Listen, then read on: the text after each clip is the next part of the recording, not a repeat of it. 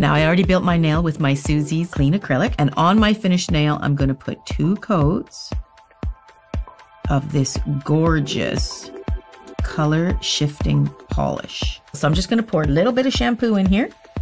You don't need much. And I'm just going to froth it up. I'm gonna use top coat, paint the gel on the surface of the whole nail. Now, when you scoop up the bubbles, don't scoop up the water, just scoop up the bubble. And try not to touch the nail with your scooper. You just want to get those bubbles on there.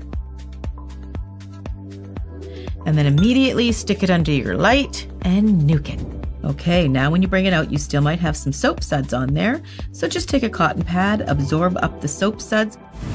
Look at that. You can feel it. It's amazing.